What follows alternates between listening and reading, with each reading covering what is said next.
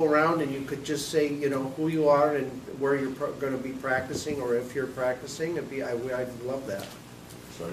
Go ahead. I'm Tony Adams. I'm from Clearwater, Florida. General practice. Always started as a physician practicing in the mouth. Joined this organization 1 year ago in May. Anything else?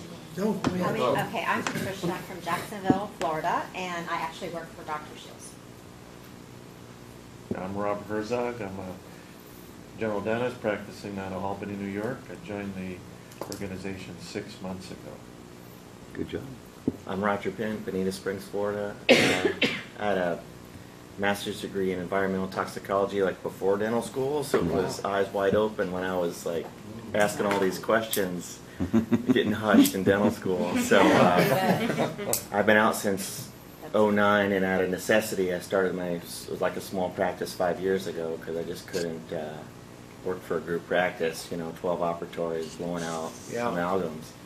And so it's grown every year, and this is my first meeting, but I joined a few years ago, and so this is close to home. I'm in Bonita Springs, so here I am. Are you by chance a member of SMT? No. Okay, because we got a little project we're trying to get going. Oh yeah, okay. So thought I'd ask. Yeah. Mark Denola. My first meeting was Galloway, New Jersey, so I don't know when that was, 5 years ago maybe. And I have my own practice and do all the protocols. And I was skeptical of mercury in dental school, but you ask people and they lie to you. So that's a big problem. And probably was sick a few years ago too. Some people can attest to the fact that I was probably sick. More sick than I am. Was? Yeah. I'm still trying to get it out of my brain. Crawling inside the structure. Jim Ackelmeyer, graduated from Oregon Health Sciences University in 1990. Practiced in Helena, Montana for 26 years. Sold my practice. I'm moving to the West Coast, Seattle area. Russ Bordeman is the doctor's whose practice I'm going to purchase, and he suggested that I come out here and learn a little bit about holistic dentistry because his practice is holistic. Great choice. He's a great company. All right. Tammy DeGregorio. I've been a member since 2009. I practice in Pittsburgh, Pennsylvania, and I'm serving as vice president, Mark's right-hand man. And I've been practicing holistically since about 2008. I had mercury toxicity, so that's kind of like what got me to the academy, and changed my practice completely. Did a 180, and 6 years later, it's the best thing I ever did. So. And it's a beautiful practice. Thank you. I'm in Western Maryland. I didn't say that, and we're about 2 hours apart. Yeah, we're about 2 hours apart. We're going to get together. Clay Couvion. I'm a general dentist in Louisiana, St. Francisville, which is 30 miles north of Baton Rouge. Been out and practicing for about 11 years. First conference, great time, great weekend, great information. Looking forward to learning more. Dave Warwick, general dentist in Hanna, Alberta for 32 years. Been a member for I don't know how long, since Kansas City, I guess, in the mid-2000s. And I started doing some mercury-free stuff early in the 90s because I felt I was getting sick and things like that, and joined the academy and never looked back. So. If we need them, guy, we'll grab them. How's that? It's fine. Thank you. And David, I'll add, is our active mercury sniffer researcher. I'm Dave's daughter. I'm Robin Warwick. I graduated in 2012. My first meeting was 2008, so I went through dental school. I work with him in Alberta, Canada. And yeah, it's awesome.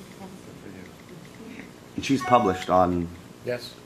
University of Alberta doing a student, I'm going to brag because she wouldn't, but as a school project, she did a mercury exposure to dental students in the dental lab, which was published in IAOMT, what about 2012? It was the next 13. One of the highest access papers that IAOMT has had. It's awesome. Yeah. Tiffany Shields from Jacksonville, Florida. General dentist. I purchased a traditional dental practice about 5 years ago, and slowly making that transition to get into holistic dentistry. And it's been great. This is my first meeting. I've been a member about 3 years. This is the first meeting I've been able to attend, so it's a great weekend. My name is Kay, and I work with Dr. Shields. I'm a nurse practitioner, and we're kind of trying to, holistic healthcare. Cool. clinic. Cameron Johnson, both my parents are dentists who have been practicing holistically in Sarasota since late 90s. Waiting to get into dental school, and they made me stay to catch up and enjoy it so far. How do you like that? That's awesome. Before school. That's great. And a great form of frustration, I'm sure. I think I spoke to most of you on the phone. Welcome you all here. I'm so excited and glad that you guys came to the conference, especially you ones that for your first time. I'm glad to hear that you enjoyed it. We'll see you at the next one. And I'm Jack Call. I'm a general dentist in Louisville, Kentucky. And I found out about this issue back in 1983. I stumbled into a seminar with Hal Huggins. I thought it was going to be on nutrition. And after about an hour, he starts talking mercury. I've never heard of getting concerns with issues. And I was on a Friday, went back to the office Monday, no one out. That was it. So joined I'm a charter member of the Academy, which formed in '85. And been doing a few things during the years as chairman of the board, and enjoying keep pushing the regulatory effort, legislating, anything like that, to try to affect some change. Enjoyed every minute of it. I have control. Says I do. So, and I'm Mark Wisniewski, the current president, but that's just a face, because Jack really is the guy that has been really at the helm. So I'm the voice of Jack. If you see his lips moving, the voice, and it comes out of my mouth, and that's why it's like that. Jack's really the guy that knows everything that's going on in the Academy, and I'm really glad also to see that you guys are here and welcome you. And like, we sit up and we're the late crowd and hang out and talk crazy science all night, and it's mostly wild dental stuff. And you guys, I hope that you find that you can relate and find the same thing, because what it's become for most of us is family. This is like an unbelievable family of practitioners. You come to the meetings, you know, pretty soon you know everybody, or you know at least. It's just a great camaraderie.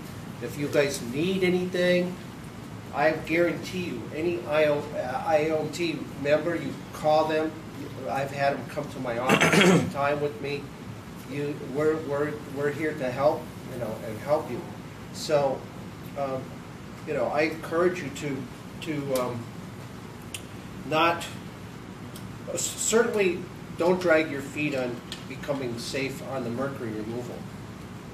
It's just like now we have the whole program set up for you, so you can very shortly you'll be able to go to the website for the SMART program, and you can click on all the equipment, and you can order it. And you could go from no equipment to all the equipment in 3 days.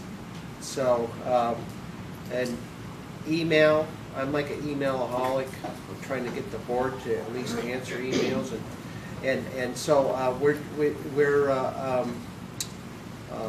very available any which way you want to communicate.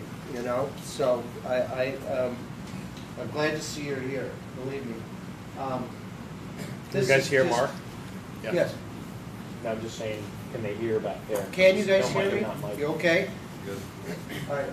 I mean, you're welcome to come pull your chairs, or we have more chairs if you want to come up this way. We all practice a little different, and that's how I look when I do my thing. I guess the only real unique thing is this kind of necklace that has a shield on it for that. But some of us wear suits, and some of us wear covers. But this is removal of amalgam. If you were doing a crown prep on a clean tooth, would you have all of that on? If there was a metal crown on that tooth, I do it. Yeah. Because usually, oftentimes, there's mercury underneath. And so I don't fool around, and at least during the removal, I have this. And Okay, so let me say, 13-year-old kid, class 2, 14, never been cut before. Would you be in that? no, I would not. Just for amalgam. Although I feel like I should, and it's one thing I don't put the hairnet on because, you know, I don't want to mess it up. But no, I don't. And sometimes I put a gown on when I always should, but sometimes I put a gown on, and sometimes I don't. But as far as like any mask or anything like that, no. I just wear the typical, conventional how I got sick mask. You know? So, this is my ozone unit, and if you guys, when you get involved, this is like one of the most exciting things that new things that you'll do. Is like, this is my toy, and you can do everything with that, from making water and using that, to injecting bone, to putting it in your ears with a stethoscope, and using this handpiece to ozonate the inside of the teeth, to lesions and stopping decay with ozone. This is just a great machine, and I will say that a lot of people come to me especially from really far away, because I have ozone. They want ozone. They don't even know what it's for. They just come in. They like, I see your ozone, and I just want it. Sit down, baby. I say that. There's $100. Bigger than Botox, huh? Yeah, that's it. Yeah, the next big thing. So this is what we were talking about, this oxidation stress. You know, you're replenishing the removal, the ability of the body to alkaline, to become more homeostatic from infection, from inflammation. Using the ozone? Using ozone, or is it just a steroid? No. Ozone, it will kill all bacteria, viruses. It will inactivate, they say, viruses. That's kind of, I guess, I don't know. And then I see kill, and but parasites and fungi is very effective. And to me, I notice how effective it is. So it sterilizes, and it has some interesting electronic configuration so that it can react negatively. It seems to, we talk always about it being negative reactivity, but it is very reactive because it has also, it can bond covalently, and so it's like drawn to wherever. So you just inject it in the area and it just goes. So I use it in my practice. I don't use the perio thing, which I'll show you, but it just because it's logistically not practical. Come on in, Greg. So what do you use it for? I use it for me. I use it for treating osteonecrotic lesions. So if they have surgery, currently where I am with it is I want surgery when I see cavitation. So surgery, and I ozonate, surgery, and then 3 or 4 or 5 afterwards, a week apart. They come and I inject it into the area to make sure everything is killed, and because they reportedly we're having some problem with some reoccurrence. So I want both of those things. I used to do it that only, but the bone doesn't always close in when you only use ozone. So I'm a little bit uncomfortable with that. So I want both, but some guys are just, I have done it, sometimes just putting them through a series of ozone injections. So that's one thing. The water we use to put in the bubblers of our unit, you can put some glass jars, and they actually, Maddie, who's not here, they have this whole big jar like this, and it's set up with spigots. And every day he's filling this big jar with ozonated water, and they put it in their units. You're wiping your counters, you know, washing your hair. Is this ozonated water fairly stable then? Once you ozonate, come on in, Demir. Come. Once you ozonate it, they say those guys say half a day. You know. It stays cold. Pardon? It stays cold as well.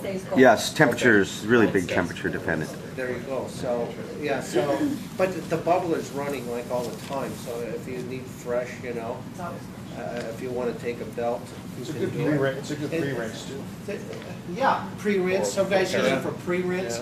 I use it in my hygiene units when they're doing the scaling and It's a biofilm cleaning. disruptor, so Yeah. it'll keep your lines clean in your office. Yeah, and then I use oftentimes this handpiece when I see anything that's really, you know, the questionable tooth that in most offices that needs a root canal. If it does, if I can bang on it and there's no pain, I pull out the foot pedal and the handpiece, and I go short. You know, I just stay short of the nerve, even though it might be staining.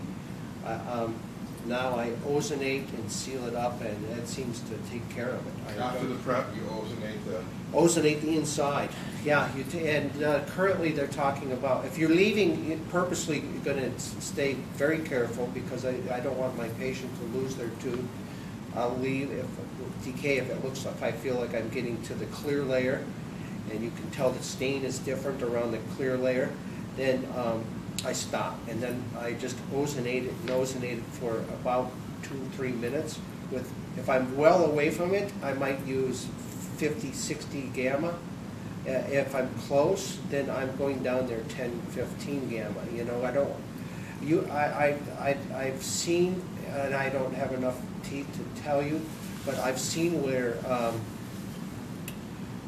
I thought maybe I was so close that I used 50 gamma, and then the tooth was active afterwards. So, but oftentimes this takes care of the tooth. It's not going to be a root canal. Yeah, that's a critical thing, because you're increasing blood flow. You want to kill the bugs, so that's a good point. You know where you are. Yeah, I tried it because I mean sometimes you can see like the heartbeat in there. You know, it's like, oh my God, let's go. You know? So but it's a great thing, because many times people will come to me and say, oh, they told me I need a root canal. Look at it. No, don't pay. You don't need a root canal yet. I watched Russ do a similar treatment on an asymptomatic tooth from a patient who had come from Portland and driven 3 hours to see him in his practice, and he developed decay. That's contraindicated in mainstream dentistry. You leave no soldier dead or alive. They don't even use stain. They don't even, this is the problem with those mercury fillings, right? So how do you deal with that with the board? No, you have to, that's about informed consent though. When you do that, you tell the patient, listen, we're close to the nerve. I've left some, I've treated with ozone. We'll do a radiographic monitor on it. We'll follow it up and see how it is, but just so you know. If the patient knows, you're fine. And I told Russ on that day that I'll buy him a steak if that tooth survives. No, when you put the ozone on it, it's done, baby. No, I remineralize. Yeah, get your wallet out. Yeah, remineralization. You do a good job bonding, it's not a problem. I don't know. Well, Now you've got fear in me. I don't think about the board. Do you see, leaf decay in the tooth? No. The idea, the concept is killing the bugs. You've been doing that. Okay. Well, you flunked the board if you leave any decay in a tooth. No, there's research on outside of. I know what you're saying. Mainstream dentistry. No, even you do not. I don't have it right here, but I did some pediatric dentistry at a school. There's research on leaving decay, even outside of holistic. In mainstream dentistry. Yeah, in mainstream I was dentistry, just in leaving the a layer of winter decay. meeting, and they talked about that the whole time. We talk You're not about really with them. purposely In leaving Chicago. it to stimulate secondary, Yeah. of course, you know? Yes. There's a procedure I sent Oh. you once called stepwise excavation, where you put calcium hydroxide paste on the stain and do a temporary filling, and then you revisit after 6 months, perhaps 1 year, and you do like I close with the glass ionomer cement, and you'll get the remineralization effects and pulp somehow retracts and then build secondary, tertiary and secondary dentin. And then you go after 6 months or 1 year and clear the stain, and you'll have step by step you'll have the hard clean dentin. So this is application of So I he's doing apologize, it I with just calcium was interested hydroxide. about No, that. this is great. Does the IAOMT have a position on silver diamine? And whether that We would do be not. No. Tell me about it. It's What do you silver do? diamine fluoride. silver diamine fluoride, that's right. So I guess they would, based on Yeah, that. okay. Don't leave. This is We have a position on it. That's the position. We asked David Kennedy, he might be I asked jumping him on your about throat that, right now. and he said that he's completely against it for that reason. Whatever Dave's against, we're against. Yeah. If it has an F. Yeah. Effing. So, did I answer your question Yes, for thank this? you very much. Yeah, you can also do nasal ozone. So if you have sinus problem or you want to get it into your lungs, you bubble it through olive oil, organic hopefully, and then you're breathing it, and it's an ozonide, and now you can treat the sinus and the lungs. And But does it enhance that pH we've heard about all weekend? It changes the NAD-P balance. So yes, So it indirectly. enhances the balance that's Yeah. off in an unhealthy organism. Yeah. Just grab an At least electrons- indirectly. Just grabbing electrons and drop it, Yeah. bring in a And pH. that's what you want. Yeah. So it'd be, you could classify it as an antioxidant. It's also kind of both. oxidative. It's kind of weird. Superoxidizer. Yeah. Superoxide. a lot of the guys are big, and this is, I don't do it often enough, but when you put that stethoscope in their ears, because the tympanic membrane is so innervated, it's a good way to get ozone to the head. You just put that in and, you know, your patient is flying. So, so if for anyone, if you're starting your practice, my sign changes, I told my sign guy, who's done several signs for me, because I've had several practices, this is my last sign, you know? They're expensive, you know? So I picked Cocapelli because he's the teacher, the trickster, and it has nothing to do with the fertility thing. But you know, that was why I chose that, and at the last minute when I had, this was science-based dentistry, but at the time I realized I'm reading about how they're ruining science and how it's just like, oh my God, this is a nightmare. I called them up. I'm like, you didn't paint science yet. No. So I became biologically based because of the public is learning now that when you see the word science, it's almost like getting to where like, oh my God, you know, skip it. Yeah, skip it. Yeah. So but your beliefs and your personality is going to change if you're detoxing, and so, you know, make friends with your sign guy. The most important phase for your practice is your website, of course, you know. Get a good website person, and for me, my website drives, because I'm out in the middle of nowhere, and I'm sure even no matter where you are, people come from everywhere. They see ozone. You can opt and make sure that you optimize your website. Myself, I stand tall with Dory, but our academy is with Equa, and they have kind of a different look, and they're all good at it, I'm sure. But for me, this is who I have been very and most happy with. And make sure you're optimized and you're ready to look at it on the phone, because I don't know, some people don't even have a computer anymore, I guess.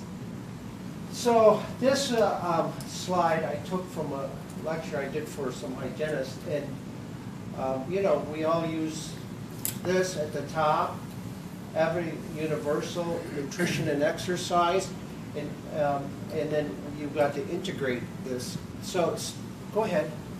You have nutrition and exercise on there, and I have quite a few young moms coming to me with Rami Nagel's book and wanting to know if they can cure their kids with just diet and supplements and stuff like that, and wanting me to do ozone and, you know. What do you think?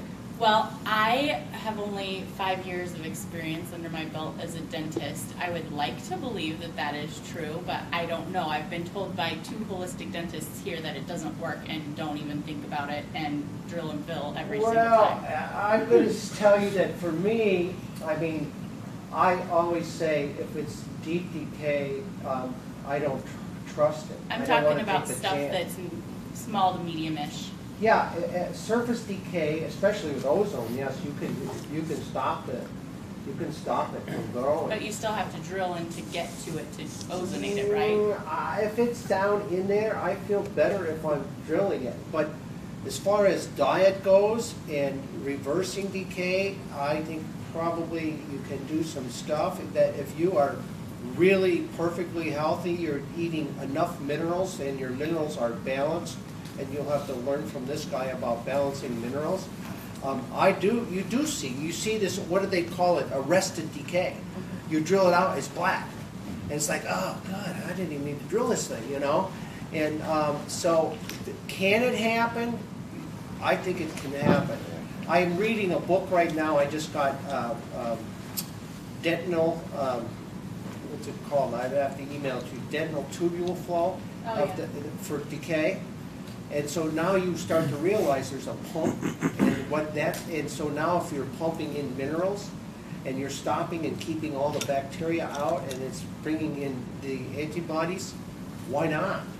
But do I trust it? You know, people eat sugar. Oh, I just have a chocolate at night. You know, and as soon as you eat sugar, you're 2 steps back. So that's what they showed in that book, is that if you eat sugar, dental tubule flow stops. Reverses it. Yeah. It'll reverse. It'll suck. Or actually sucks in, yeah. Well, that last presentation yesterday, that I was out there, Day2 and all that, that's something, did you get to see that presentation? Dr. Simon's work? Yes. Yeah. And that's what Mark started doing. Were you talking about baby teeth or permanent teeth? Well, they're mostly like 2-year-olds and 3-year-olds Right. that parents are bringing to me, and like 1.5-year-olds, and they've got anterior decay, and they want to know what they can do that's natural, because they don't want to do general anesthesia. Maddie uses iodine. Maddie, I know that he says he has great luck by just taking 2% glucose solution and have the parents 2 or 3 times a week rubbing the decay with iodine, and Maddie swears that that doesn't progress. So, yeah, I think that it's very possible. I'm not too, with kids, I try to do certainly as little as I can do. What is the book that you were talking about? The book about the flow? Spielman, Steinman. email me, please, and I'll send you. I just got it, and I started reading it. It's fascinating. These guys they spent their life. He hooked up with an endocrinologist, and they spent their life doing this work. And then, of course, they started showing the fact that hormone release from the hypothalamus, it comes to the parotid hormone release, and it starts this fluid flow out of the teeth, of the entire tooth, which is totally protected. It happens like 10 minutes after you eat. And then they showed that if you give the rat sugar, that it actually immediately reverses it and sucks in. They did dye testing, sucking it in. And then they put the rats in little cages and showed that the stress of being in a small, unmovable cage, it started sucking in. So it showed stress, they showed sugar, and that's about as far as I got in the book so far. It's Steinman. I'm showing a picture. Steinman. Steinman, yeah. I got a picture of the cover of it. All right, beautiful. One suggestion I have, if they don't have a casein allergy, is MI paste with no fluoride. That's what I use It's quite a pretty bit good. with I mean, the parents. yeah. How do you, I usually am just instructing them to put it on after they've brushed and flossed and to just kind of let it sit there as Yeah. long as they can. Is that how you're? Yeah. Then, if you have really bad caries, like I've, soda drinkers, you have a class 5s. If you don't touch them, get them on MI paste for 2 weeks, and then you start looking at what's remineralizing. Or if you have deep caries, in your prepping, you'll see it'll be white at the bottom because it's pulling it all in. So that could stop the pulp.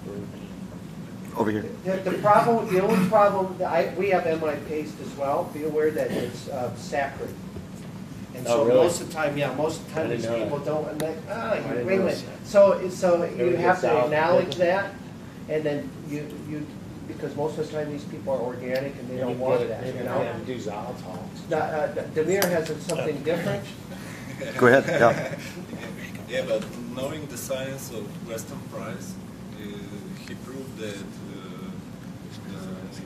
it can be remineralized just using proper nutrition. So Vitamin D and K are K2. important beyond belief. yeah, but they come naturally from the nutrition. So the nutrition, it should be like the most capitalized Yeah. amongst all. So the book written by Georgie Mining, you read it?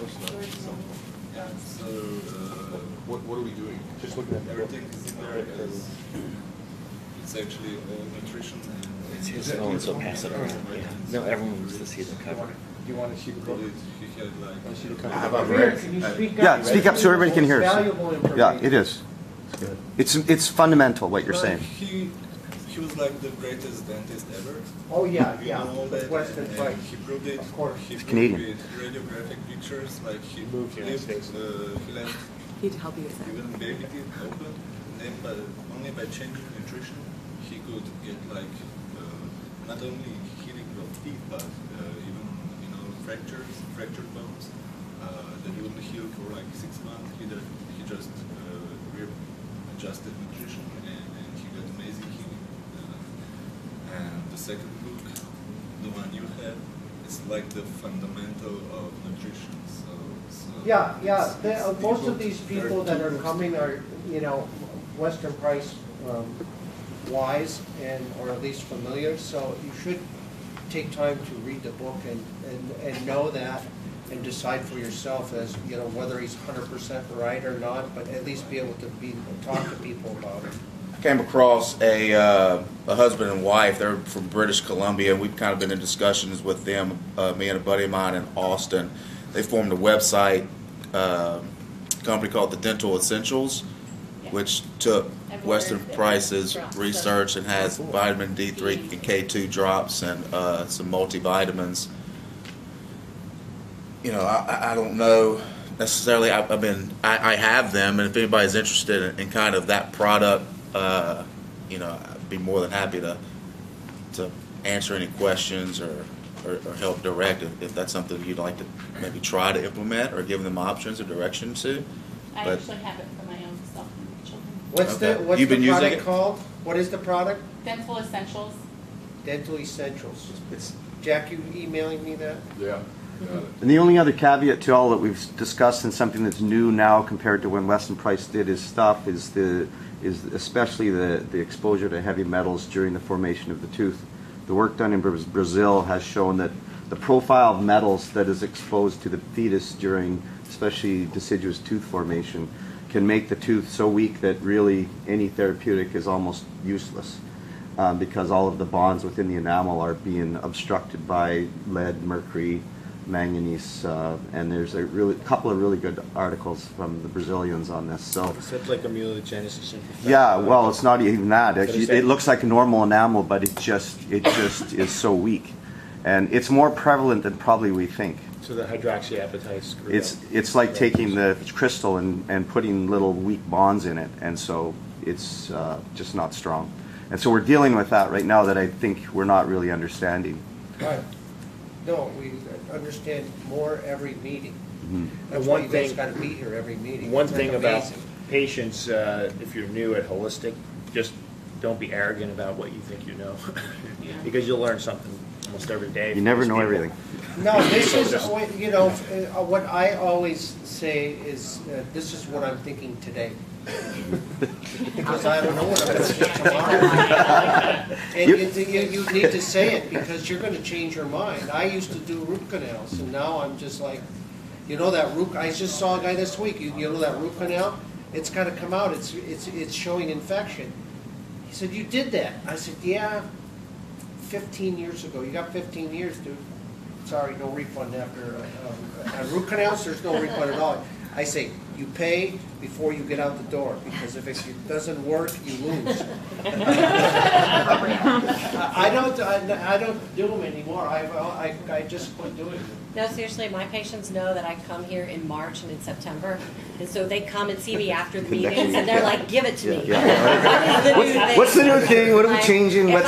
they'll be disappointed if I'm Cranial not. download. Honestly. And the staff's like ready too. No, the staff's ready. Yeah, I send email. Yeah, the staff wants to know what are we changing. But I send email to my patients, just not very often, but every few months maybe I try to.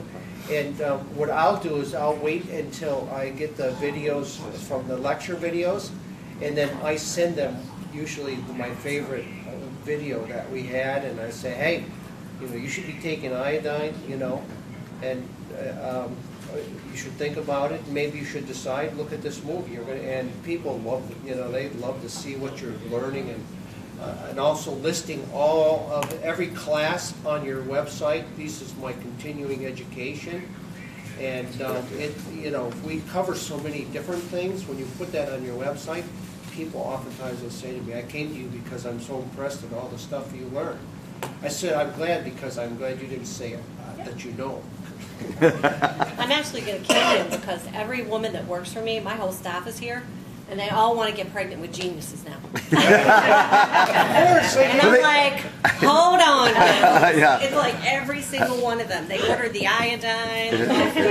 Yeah, I went home. They ordered the I tried to sperm. get. I'm serious. I was like, let's pace this out. You know, I have lots of women in This kid childbearing could age. I'm support like, us for the rest of our life. You know, come on, spit one out for me. Let's get some iodine. It's like the Catholic You Church. know? Seriously, my associate has 3 kids. They're all girls, and she's like, I want a genius boy now. I'm like, Get out of here. What's the position of Academy to Ramiel Nigel's book? You know this Ramiel Nigel. Cure Tooth Decay? Yeah, Rami Nagel. Cure Tooth Decay.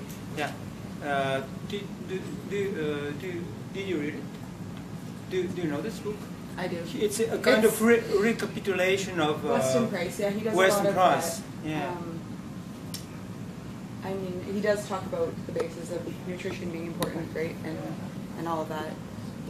I think, The guy's coming from West Coast, I guess.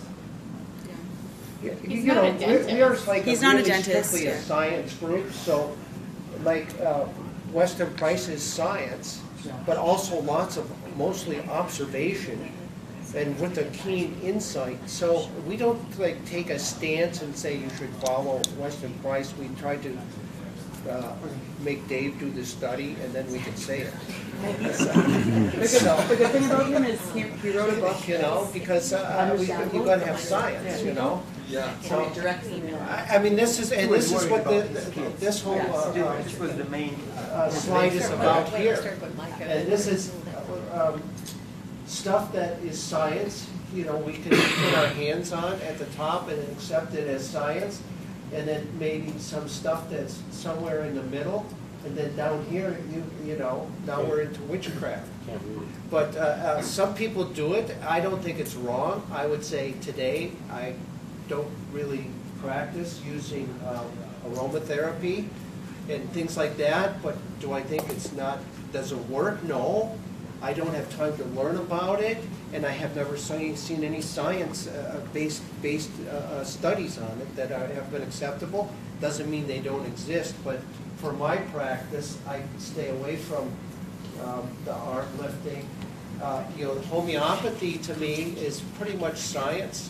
Now I accept it, but I still can't really get there as a full-time basis of homeopathy. I want to use ozone and stuff like that.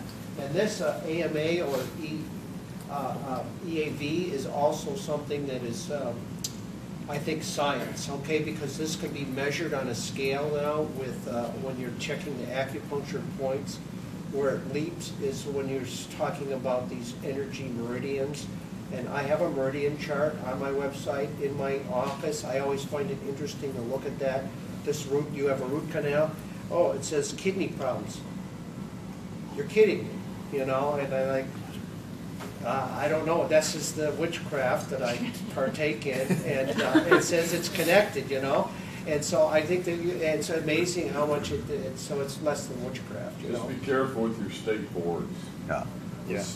With something like that. You're talking about meridians? Well, no, about the EAV devices, that some state boards just come down on you hard if they find out you're using that modality. I have a big sign in my front lawn that said no board members are allowed. Okay, I don't. Yeah, that helps. I don't think about them, and so I'm just a shotgun guy, you know. Proceed, show You have a question? Yeah. Do your patients often come in and you have to educate? They want to, yeah. They're curious about that green. Some of them only operate here, you know, and if it's not witchcraft, they don't want it. So I give them some composite. They go to their chiropractor. He pushes on their arm. They come back. This one's no good. This one's good. Okay, good. You know, we'll do it that way. I suggest no. I do blood tests. I want to have Clifford. I want to look at the antibodies are there, and I don't think it's bad. I just don't think everybody can do kinesiology, and they all think they can. How many people at the table are from Florida? This only really applies to Florida. What was the question? I just asked who was from Florida. A friend of mine, and an orthodontist that I refer to, is chairman of the board of the state of Florida. His name is Bill Kokenauer. And so when I started this venture after last March, started changing my whole philosophy and practice, I was very concerned what battles I was going to have to fight or what threats I was going to have to face. And so I went with Bill and I asked him, I said, you know, this is what I do. You know where my head's at, my heart's at. He said, the thing that you have to do, Tony, to stay clear is be sure that you inform and that you document that you inform. So informed consent for whatever you do. He said, then how do you feel about mercury? I said, well, I think it's toxic, and I think it's wrong, and I think it's covered up by the ADA. And he said, well, it would probably be prudent for you to tell the patients that the ADA's position is that it's safe. Your position is that you think it should come out. But he said, be careful about implying that the mercury causes illness. Yeah, you can't say Yeah, that's where you cross the line. Is But when you say that. and then Document. what you've informed. You got it. Get you at least off the first roundabout. Yeah, I don't think, I become friends with all my patients, so I really do not care about the board, and I do what I always say, nail me to the cross. I'm doing exactly what I think is right, and if you're going to come and bust me for it, all right, I'm going to go, become a carpenter.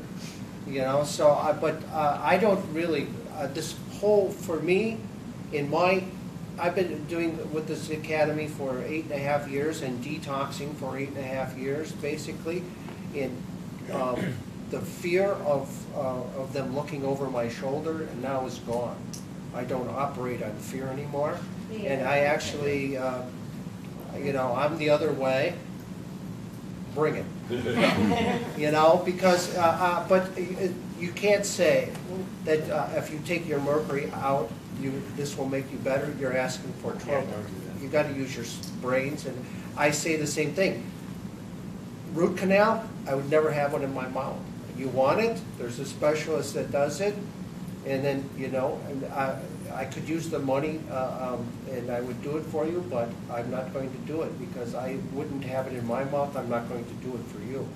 So, and mostly I have hardly anybody does root canals because that's my stance. Yes. So I respect the fact that you could care less if they come and knock on your door, but I'm just out of dental school and I have a crap ton of debt and I cannot afford to have my dental license taken away. So I don't take out root canals when people come in and they want them taken out, because if there's no pathology on the x-ray, I'm concerned that I'll get in trouble for that. Has anybody had any You give them a problems consent with for that? elective removal. You can have a Yeah, consent. you just need a consent form. I mean, we have elective removal of mercury amalgam, we have elective removal of root Yeah, canal that's tooth. different we than have- taking a whole tooth out. No, look, here's the deal. No, If we you- have elective removal do you of have a a- tooth. Do you have a cone beam in your office? No. Okay, you find somebody who has a cone beam, and I would tell you, when you look at it with the cone beam, at least 95% or 98% have lesions. You don't need to talk anymore. You look at it with the cone beam, and we take almost every one out based on the pathology and the cone. The patient says, if there's pathology there, just because it doesn't hurt, no, I want it out. You know, so let them make their own decision. You know, the elective care that we do, so someone has some diastemas and you're going to do veneers on virgin teeth. So they're electing to cut a virgin tooth. I mean, that might be harder to... You think about these things that people do all the time. I That's do, okay. and most holistic do feel like, you know, that they don't want you cutting their teeth to make them look pretty, you know? I struggle with that a little bit, because I'm first in this field of endeavor. And, but I had a lady, my marketing is fairly good, and it's getting some reach. It's internet, and I had a lady come to me from Texas. And I said, I tried to encourage her to find somebody in Texas that she wanted to come to me. She came to me. She's a beautiful woman, probably about 50 years old. She had beautiful dentistry done, technically as good as it could be. She had 17 teeth that had root canals, and she wanted me to extract all 17 teeth. Okay, she had. Why would she do that? She had had a diagnosis of breast cancer, and she was afraid that it would. She was clean. Eventually, she was afraid that it would come back, and she would rather not have her teeth than fight that battle. I turned her away. I said, there are people that you can find. I said that if you come to me and said, I have a tooth with a root canal, and it's bothering me, and I do not want to retreat it, okay, I'd want to have it extracted. And I thought, who could deny that? But for me to take out 17 teeth, and help me, because it still bothers me, 17 teeth, how do I justify that before the attack that I would get from the board? You're not going to get attacked. But the first thing... The patient's asking you to take them out. But the other thing is, if it also is important about your comfort, and if you're not comfortable, you shouldn't do it for 100%. But what you ought to think about is getting into the network and finding people that can remove these things successfully and using PRF and know what they're doing to remove these things, and find someone that's good. There's someone in every corner of the earth here, but then you can give them an answer. On the other hand, right shortly about that same time, I had a woman who brought her grown, mentally challenged daughter, who was probably emotionally, mentally about 9 years old, but in reality was 40. She had 4 anterior root canals, 7 through 10. And the girl said, I feel like I can't think, my head's not right. Well, I don't know what right would have been for her, you know, but I took the end of the mirror and I tapped them, and they sounded different to me. The resonant with it just sounds different. But then I know that there's something resonating on the end of that that's not right. And I extracted her teeth, okay, and she was thrilled with it. She said she felt better in every way. We made her a removable appliance. Well, the more you remove the root canals, the more you understand what they do. You get confidence. It's a learning thing. Yeah, but don't worry about it. They're just steps. But if some people want it, make sure you have a referral for them. Our oral surgeon, we have a cone beam in the office. He swears that's the standard of care.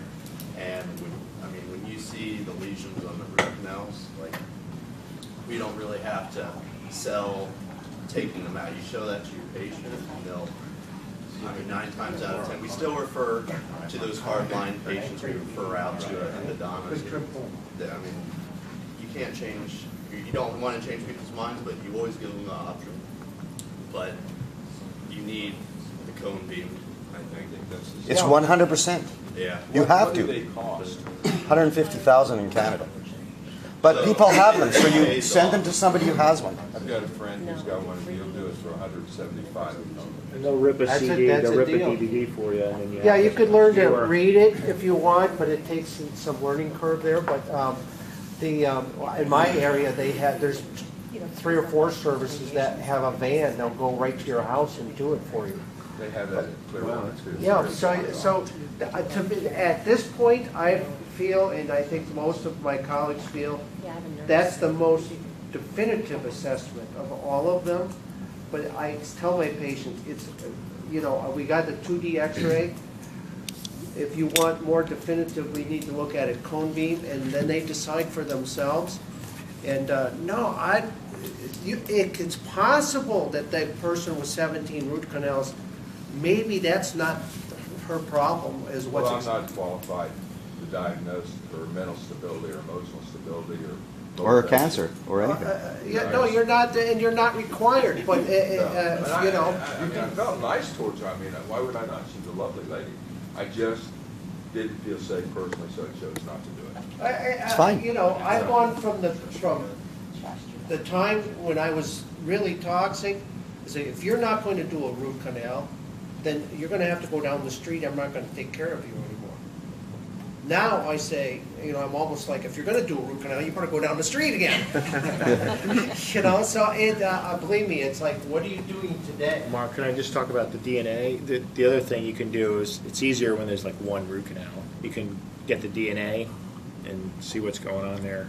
Unfortunately, they're not doing that test anymore, the paper test, paper point test. Oh, you're just taking the root out? They're only testing Fluid. root canals that are extracted. They're only testing. They're not you're not wicking Not wicking anymore. No. I must have some old kids. Preview. They're not doing previews. They call them. No, they're doing a full. Oh, that's right. What are they They're doing doing? Are they able to wick them? Yeah. Okay. Sorry. So Go you ahead. basically get a sterile paper point and you pump the tooth. Have a patient pump the tooth. Wait, I don't understand. So How do you get the access to the? So your crevicular fluid will have DNA from Okay. the apex. You don't think it does, but it 100% of these things come back with. We've seen E. coli and bugs you don't want in your jaw, and so I mean, if the patient sees the virulence and they see that chart, you can kind of explain it to them. And then you have a cone beam that shows an dental abscess. DNA. They They just change names. Yeah, there's some ugly bugs, and they name them like appropriately, cadaver, and all this stuff. So that it freaks you out when you see all those bugs in the crevicular fluid of that tooth. So this is something here that you have to decide on for yourself. And when you get back, your staff is the first thing, and this has generally been the biggest problem for people. Taking it back to your staff.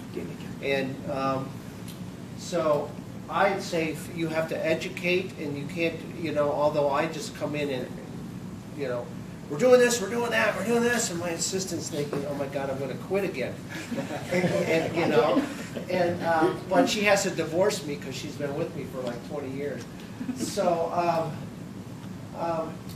I say now we have this beautiful e-learning and the modules online. I would even pay my staff and make them go home and watch the modules and say, I'll pay you to do this. And then we'll talk about it the next day. And then I did this. I would buy lunch and say, you guys, today I'm buying lunch, and you're going to have to sit down and listen to me lecture about what I just learned.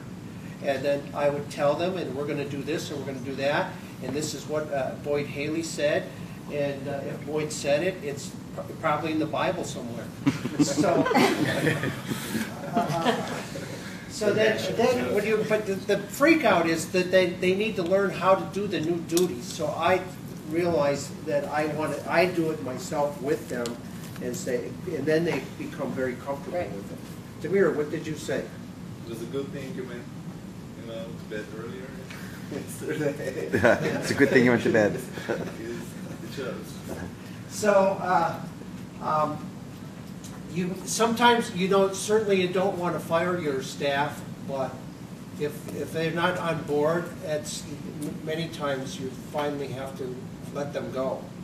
I've heard it, more than once. That the hygienist that won't stop doing fluoride can't stop telling patients they should get it from somewhere else. They're just not on board with your thing, and then I guess, it's just not going to work.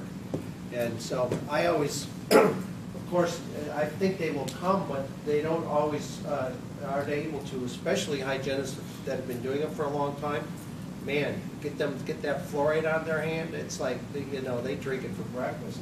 No, I had to get fresh hygiene like right out of school because you can't change an old hygienist's mind. So my hygienists are like fresh little babies that were only taught my way. But that's why you're in trouble with potential pregnancies. It's your fault. I just think I want the lectures run by me before they get up on the schedule, okay? So I can decide who I'm bringing with me, okay? So what do you guys do about, like, I just bought a pre-existing practice and from a dentist who moved to another state, and it was her dad's practice before it was hers. So the patients that I have been there for like 50 and 70 years, like they're really old, and they're used to having their fluoride, and they don't want to not have it. And Well, how do I you don't know? want them to go away. But how do you know that? Well, they ask. Because you try not to give it to them, and they're, where's my fluoride? But the point is, They're coming like, to these "What's this? meetings, I coming to want these some meetings. flavored taste. Yeah, but when you come here, you're getting the alternatives. Yeah. So you can offer them, saying, this is what we find, this is what I'm thinking now. Yeah, we don't want to do it like Grandpa did it because we've learned some new things, or father, or and so I'm young, and this is the state of the art. Most of the time, patients love the new doctor because they know all the new stuff. So you have to become confident, and then it will become easy. And then you'll make less money because you're not getting any fluoride treatment. But you're going to get more patients. But also, you tell them that you're considering their whole body health and how that fluoride is affecting far more than just their teeth. Well, I'm And not they'll doing appreciate fluoride that. treatments anyways, but it's the prophy paste. They want their prophy. I'm going to tell you, if you're going to become a We use earth holistic practice, Earth and you offer fluoride treatment, they're leaving. They're not staying with you if you're offering fluoride. I guarantee it. I've heard it so many times. They say they're holistic, and they're offering fluoride. They want to do, and they're offering fluoride for my kid. What's going on? I'm like, well, they haven't got there. So you have to make a decision. You're either going to walk the walk, or you're going to talk some balk. So are you Got doing? that on film, Dave? Let's have a replay of that. Yeah, I got it. I don't know if you mentioned it yet either, but one of the things that staff and I talked about many years ago when we made the conversion was the value we're going to lose from not putting fluoride applications on, and that's a pretty big part of the hygiene program. So it was a consideration. We just said, well, it's not an issue. Eat it. But You are there just any don't have it. alternatives? It would be like you don't have mercury fillings any in your office. applications that You you, just don't can have it. apply in the office, like xylitol or Vitamin D and vitamin C. I mean, Well, you know, you can make trays and use my paste for people, and I charge right? for But if that has what was the saccharin in it, I don't know. But that's the best. Well, what the question is when you realize what the science is, what are you going to do? Create a show for them? I mean, why do you think you need to put something on their teeth in the first place?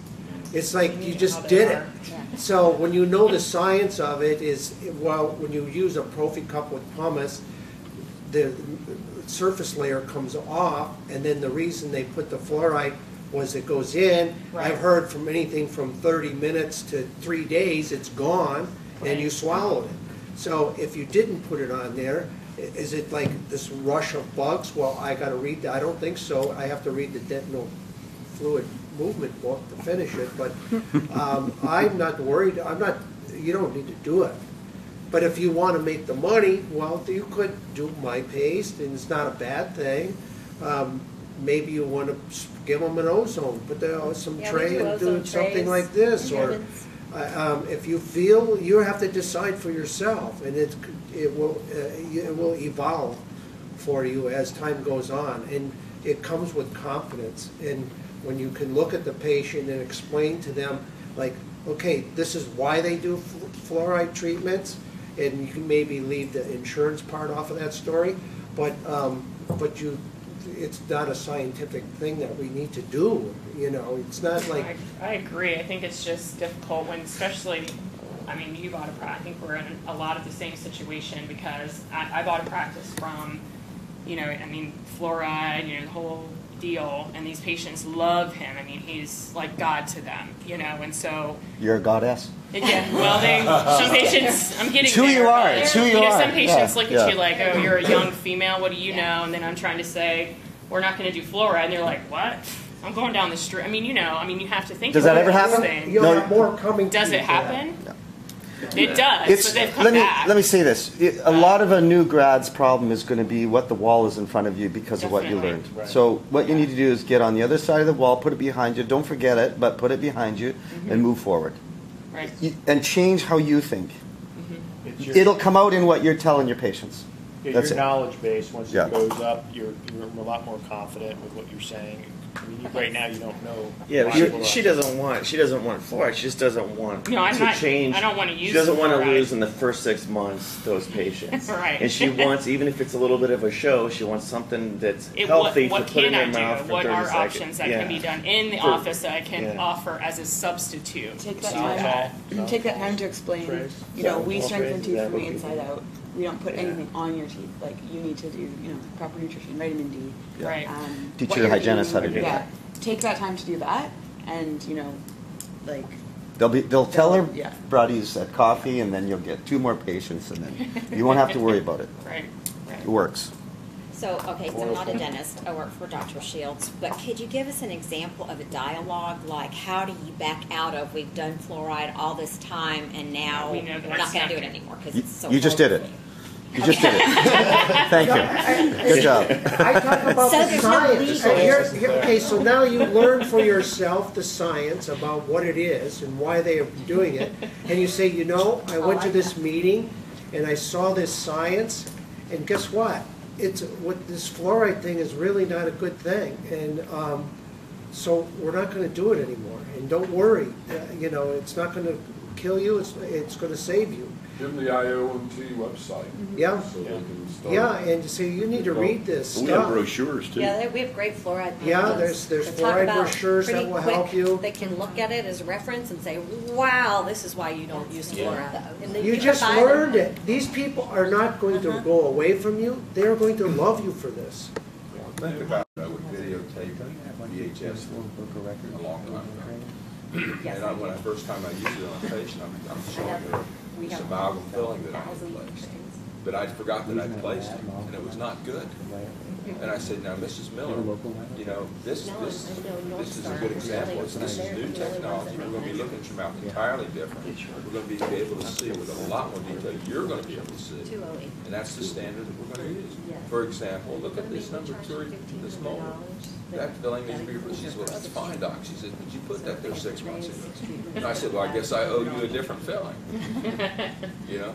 And she loved it. It's always new things I've learned. You're taking away your money at their benefit. They'll love you. Yeah. It's who you are that's your block. Get over that. With root canals, I say I used to do 200 a year.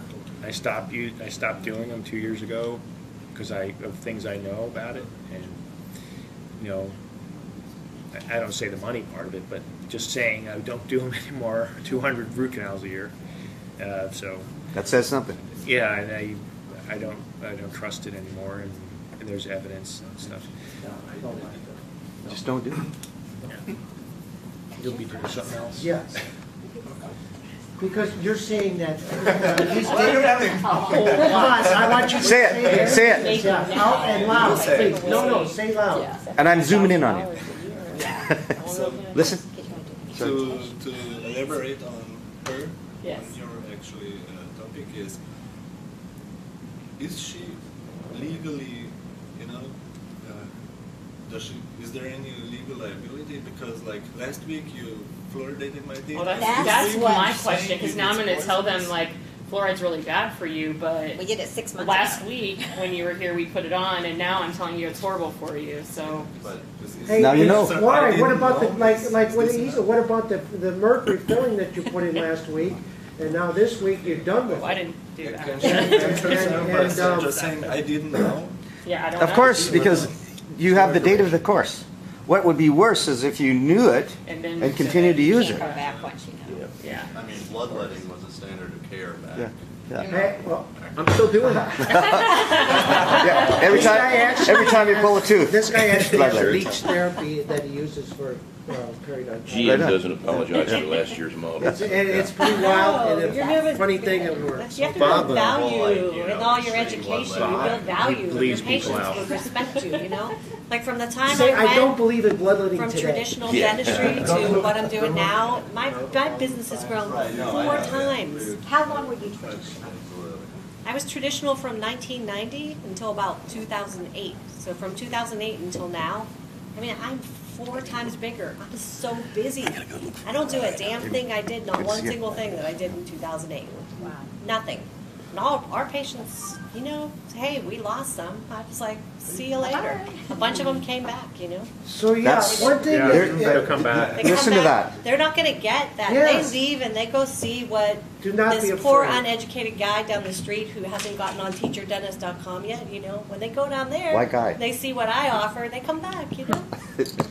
They all Do not be afraid. Yeah, don't be afraid for people to walk away. Wish them One good thing luck. in the academy Usually the that ones- you hear over and over again is that we are doctors.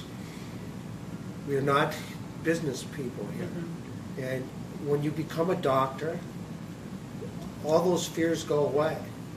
And some days you eat steak and some days you eat bologna, but it doesn't matter to you because you helped your people all day. And it's not about money, and it's not about losing the people. It's about, okay, saving the world. It's a paradigm shift, and you know you're indoctrinated with dental school. And it's crazy because I wanted to be a dentist since I was 8 years old, and you learn all about this stuff, and like she's saying, I'm like booked through May now.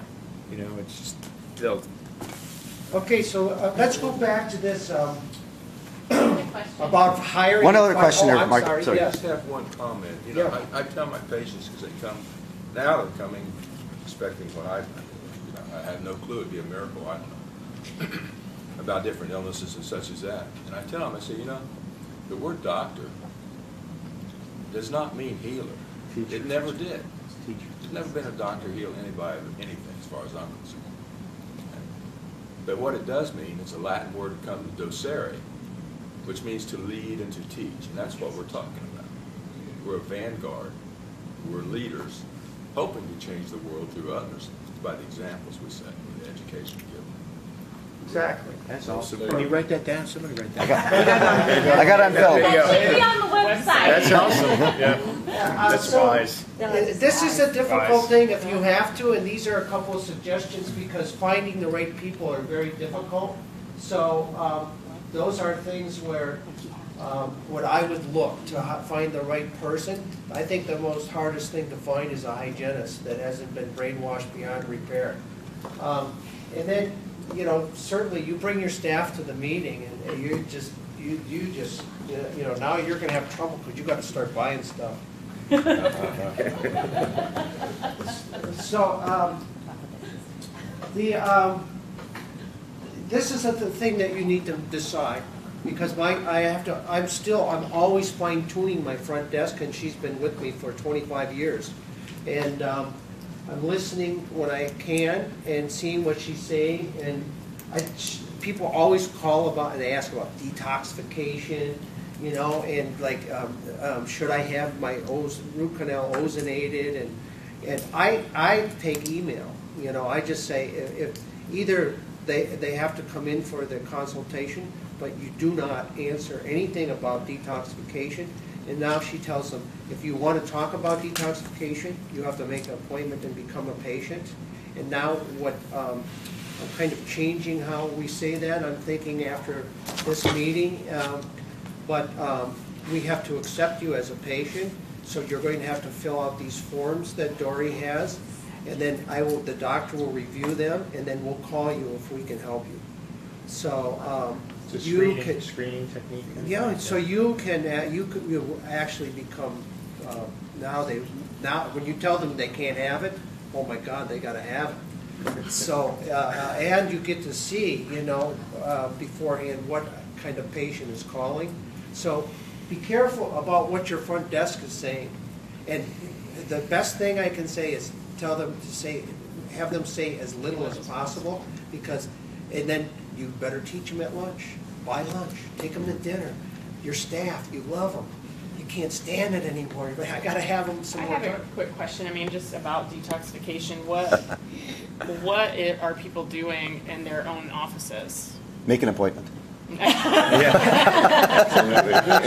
I mean, what can That's what we want to Yeah,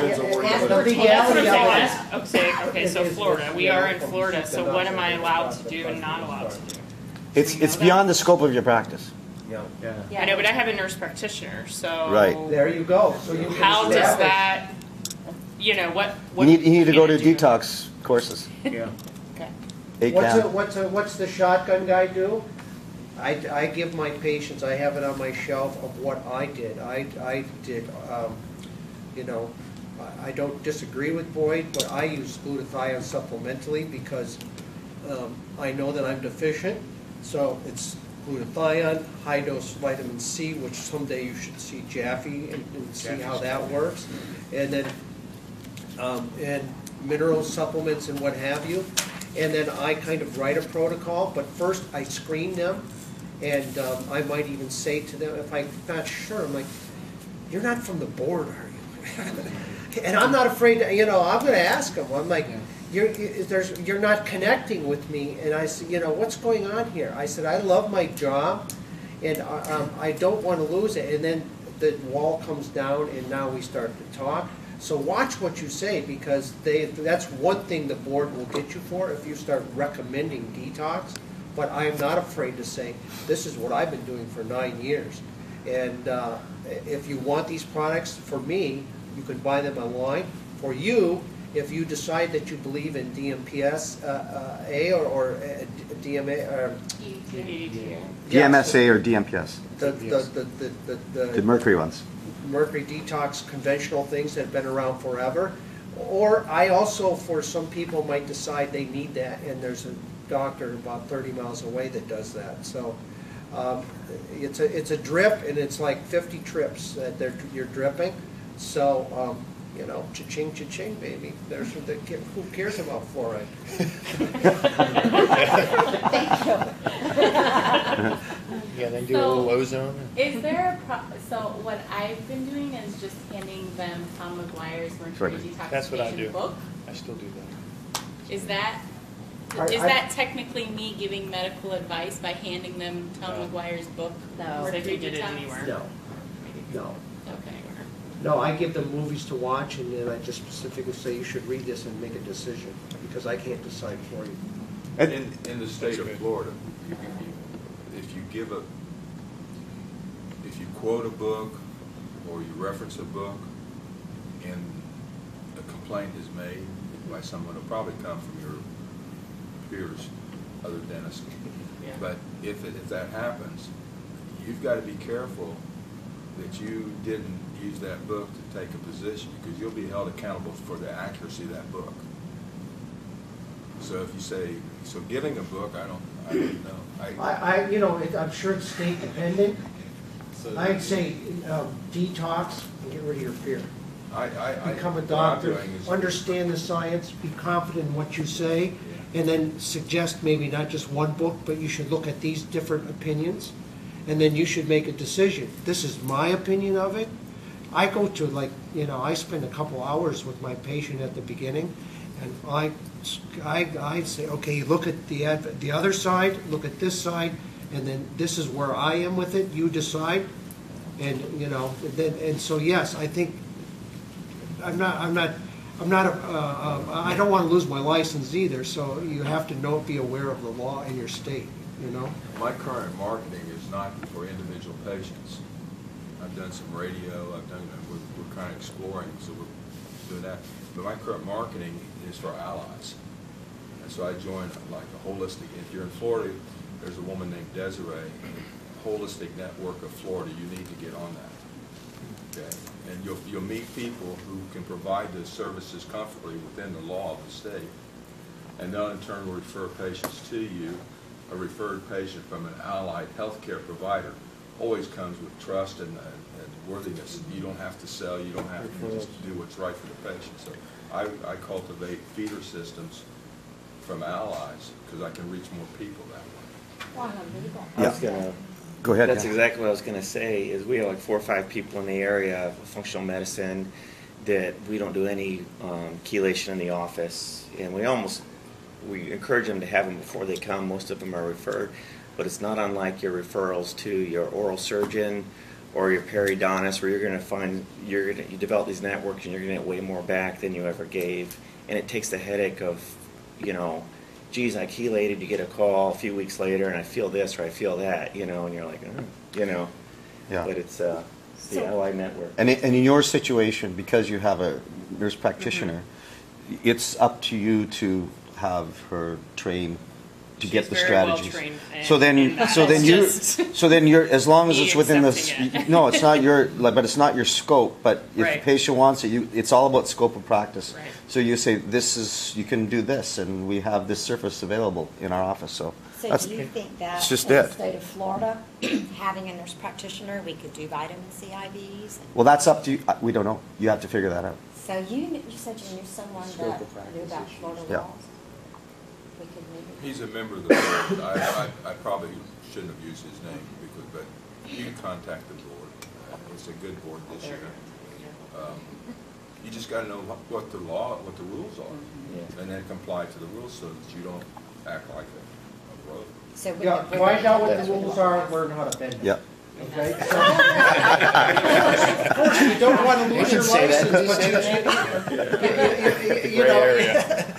you stay within the law, but you know, you're not going to do it conventionally, and it's not against the law. So you just have to stay within.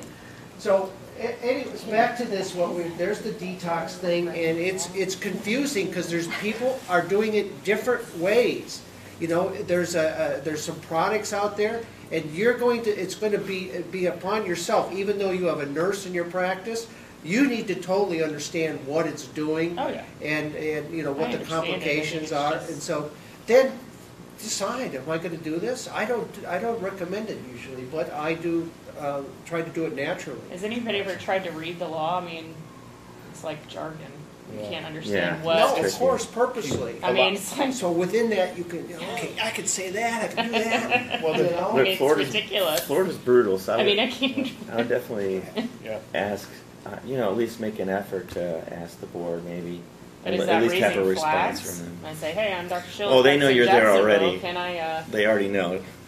Do you vitamin C IVs? We've had 2 people come in that, like you said, weren't quite fitting. You know what I mean? Checking you out. Yeah, and they ended up just leaving after I confronted them. I mean, I was gentle or whatever, but highly suspicious they were from the board without being too paranoid. Yeah, we You hear know. this. They will send people in. And I only had that suspicion once in my years, and I'm not so sure. But yeah, they wanted you to commit to telling them to detox and that they needed this detox. Very specific And stuff, they bring yeah. their own X-rays, and then you know, and it's just like, you know, get out of here. Yeah. Look at, you know, if I don't feel like I can go fishing with them, I probably don't want to work on them. The thing about it is they'll bait you, and it's happened to me twice. You know, and they're checking you out. I was like Google Earth over Hoover Dam, and you know, I was looking at things. I had a guy show up at my office. I mean, I swear it was a NSA or somebody checking out. Like, why is this guy looking at Hoover Dam. This is, wait, come on, you're going into your paranoid. Well, that was when I was mercury toxic. So, I'm sure you And I had this friend named Bud. So, Bud's gone now. I mean, certainly collect all your patients' emails. I guess that's an old timer like me saying that. But so, for me to educate my parents, I created my waiting room. There's no more Look magazine or National Geographic. It is they come to the dentist. They're going to have to read about the dentist. I run a movie slideshow, and I make available to them books and videos that they can take home, and I put it out there so that, and I try to buy it. You know, we have stuff available at the academy. I'll show you. We have books and things. You can buy them by the box. They're cheap, and give them away to patients if you'd like, or go on the street and put a can out there and give some books. So that's another way to change your patients. Get one of these. If you have no room in your place, get one of these tall racks and put the stuff there available for checkout. And people do it, and put health books there. I put the, Born to Run's there and different things, because I'm a running guy, but stuff that is your personality and things that you want your patient to grow into. Health. So, yeah, health, baby, health. So, yeah, I do spend, like I say, a couple hours time with my patient, and because I don't do it all on the computer, I take an index card, and it's separate from the file, and I write, like, okay, they were born, where they were born, where they ever worked, then they mention that that's, okay, this is my second husband, and the first one used to beat me, and it all goes on a card. All of that, and it's all part of their health history. It's so hugely important. So I always want them to be filtering their water, and they tell me that, oh, I live up on top of the mountains up in the Berkshire, and I have clean water. I says, is that in the United States? I said, because I don't think there is any more clean water anywhere, really. So, but you have to decide, and this kind of interview will come with your confidence of really knowing what you want your patient to be. Then we also have a fellow who's not here, one of our guys who's been around for, he doesn't get into any of that. You want your mercury fillings out, sign up at the front desk, and he doesn't, you're on your own. So you can run your practice how you want. And for me, it's like, no, the mercury filling removal process is easy now. It's okay, now I'm going to try to help you as best I can to the doctor. And in my area, I've done it twice and it didn't work out good, but when I was new to this, I didn't have any idea what kinesiology was and all of these things. So I went into the phone book and I looked up every alternative, pin pricker person that, and I said, let's have a meeting. I want to learn and we should talk. And it was good. First one was 20-some people. We decided that we would take turns presenting, 3 presentations each time we met. And then it went on, and in the end, after each person presented, they didn't appear anymore, and we had 3 of us that met forever, and those are the 3 of us are the ones that I knew that I referred to. And the other people, I'm like, okay, they just were here to sell, and I did that twice. I did it in another town further away, and it's a cool thing. And now all of a sudden you get a flavor of all these alternative practitioners that maybe you don't want to do the witchcraft and they do it, and then maybe you might want to use them. So I think that it doesn't, I bet you I sent out 60 invitations and we ended up with 20 something. They're interested, they need patients also. I always say you don't know what you have in the chair. So, you do your interview and then you find out that maybe I shouldn't spend any much time with this patient, What do you want? I came to you because my friend told me to come here, and You know, we're going to McDonald's right after this. So, okay, all right.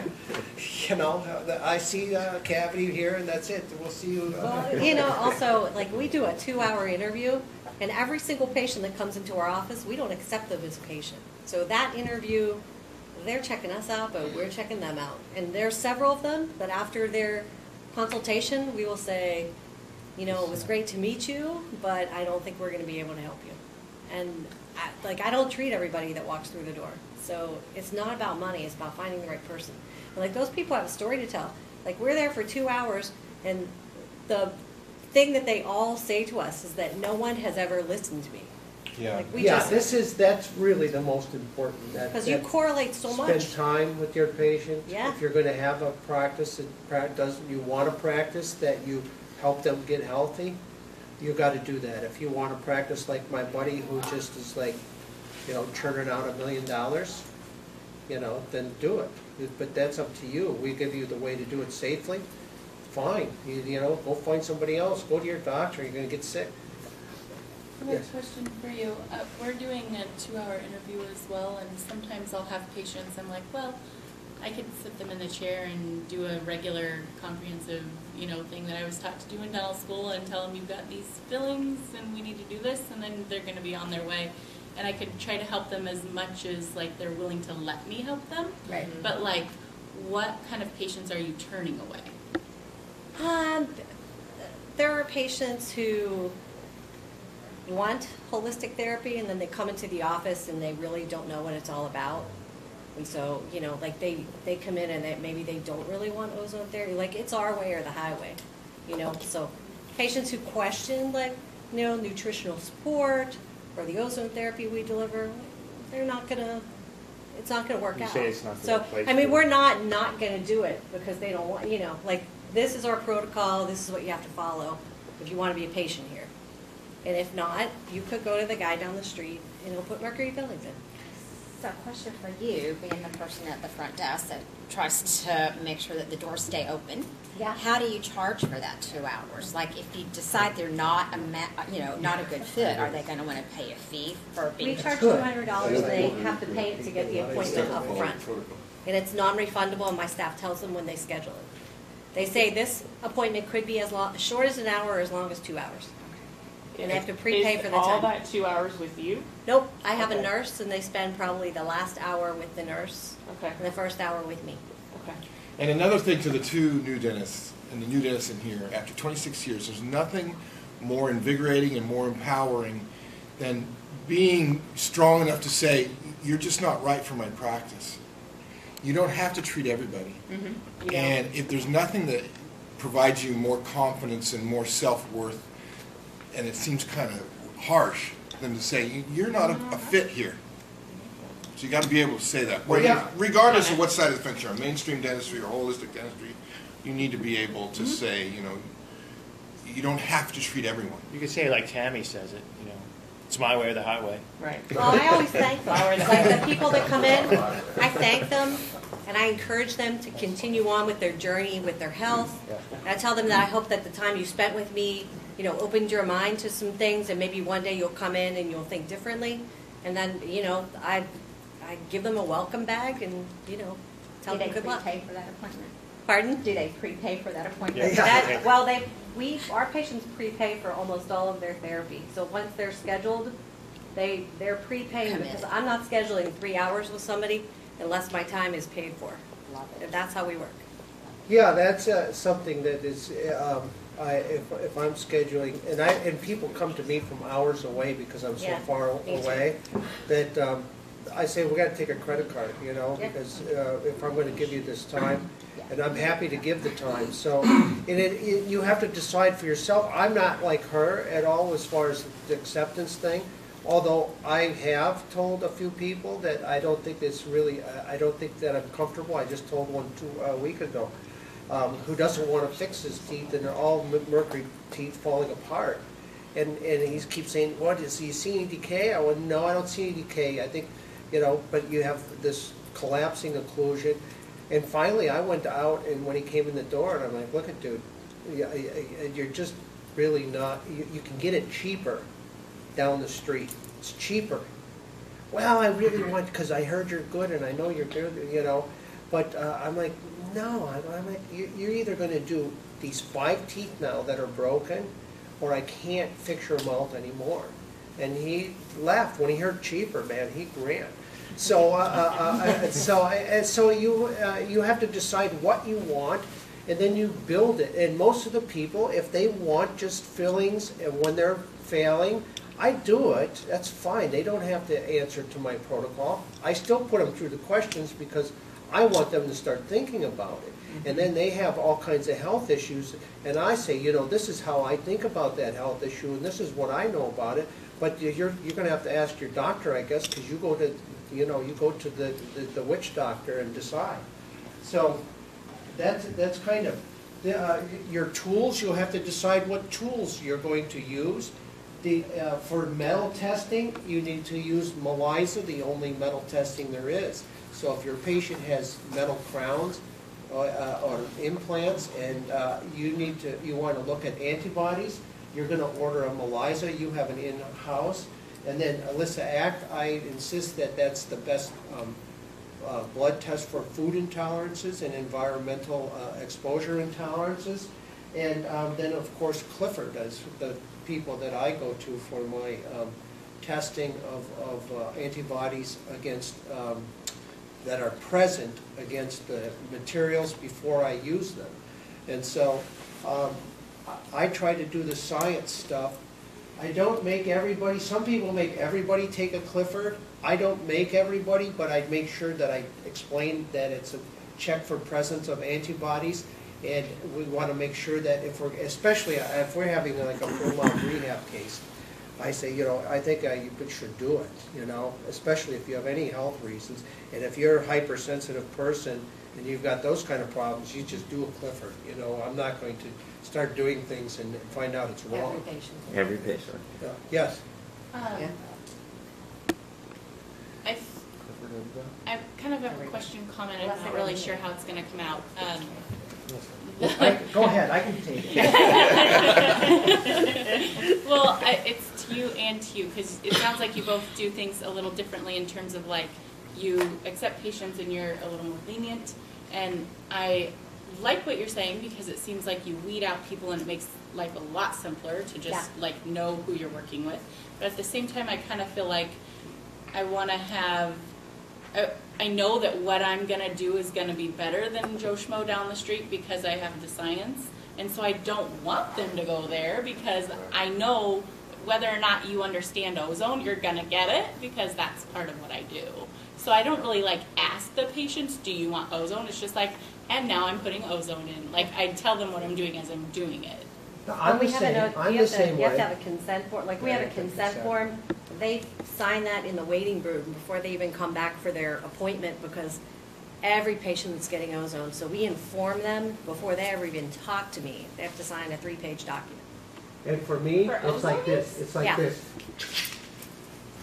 I skipped the class on consent forms in school. Yeah, we have so is there like... So I don't use any consent forms. Sure, but the never ozone have consent used a form consent that I form. have, So, but, you know, I was trained no. by Phil I think it's a Mollica red and Bob flag. Harris. My patient I becomes haven't my taken friend. the class, but the practice Bob Harris has had like an ozone. attorney do it. You know, I mean, it's a really good consent form that. Yeah, so everybody needs to for the ozone, if you're, you might be, it might be smart. I didn't say I was smart. I just said I was a shotgun guy. So I'm telling you that I never, and I know other people, some of our friends, our good friends, they don't use, and some people insist that it's a must. So you have to decide what you're comfortable with. And I use ozone. The only time I get concerned about ozone and that maybe certainly I don't want the board to find out about is when I start sticking the needle in there and giving them, 10 cc's of ozone in the jaw, put an X-tip in there and shooting that in there. My patient thoroughly knows what it is. Most of them, that's what they're asking me for. I mean, almost every time. They're like, hey, I want the ozone with this. I got a cavitation. Wait, why is that a problem? Because as soon as the board, that's like, oh my God. They never even heard of ozone for one. I got my only board inquiry was a board inquiry, not a patient complaint, And they wanted to know what ozone I was using it for. And I think I forgot to write that down. Damn. I wrote down that, you know, I put it in teeth and I put it in my water and then we'd use it and stuff, but I should call them and tell them that I inject it sometimes. So, I just, and they found, they didn't know. They're like, well, what are you using that for? The reason they're the board is because they're so freaking toxic. They can't do dentistry anymore. You go there and their writing is like that, you know. So, I'm sure there's good ones, but the people that I've dealt with was these people were not knowledgeable, and they really just wanted to know, like, what are you doing with that, you know? And then board met and they said, carry on, you know. And so they left me alone after that. I think you need to do a merger of, you definitely have to have a good relationship with your patient, obviously. You know, the people that are going to sue you, or you have poor relationship with, and you have to have consents. But, you know, this book that came out, Toxic Tooth, which I did a review on, and it's in Dam's newsletter, but it's a cautionary tale about a dentist who had every consent form you can imagine, but the board came after him. So it's not it's not necessary that someone's not going to, like, if you, let's say you had an adverse reaction to ozone because you inhaled it and you didn't give them vitamin C right away or something like that, and they get upset about that or have some problem. I mean, they did have if you didn't have the consent, you might be really screwed, possibly. But I don't know. I think it's a combination, but you definitely need good relationships, and you have to build those. And you really should, if you're taking out a tooth, you should have a consent form. You know, not just a tooth, but some bigger things that you do. But I think these minor things, Yep. you need that too. So. Well, the only person who ever turned me into the board was a disgruntled hygienist. Who That's usually what it was is. fired, It's either a neighboring and dentist or it's your she employee. she went to the board and OSHA, and yeah. trust me, everybody swooped into my office, and I was like, pick it apart, because you're not going to find anything. And we were fine, you know. So I mean, we're using ozone. It's approved for the applications in dentistry that we use it for. So She was mad you said my way or the highway. That's why you have to watch those hygienists. That's why we only hire ones that are fresh out of Yeah, school. make sure that you. I get married one one, that's- Jesus. that you You went farther than, yeah. That's it, okay. That's more. Yeah. Well, I suppose. The only That's problem more is than you never hiring. have with Yeah. employees have been hygienists, so, you know. So my suggestion is look at tongues. This is something I've really been into, and when I think we really need a lecture on in our academy. Cover that one up. We had one. And I wasn't at that. It must have been many years ago. Vegas. That one's so pretty up there. Vegas about 10 Yeah. years ago. This is. I tell you, like they all mean things, and I can tell, and that's really great. But there's your healthy tongue. You know, a million border? I've been very kind of interested to know these. Some people have these very red papilla up here in the interior, and some people don't.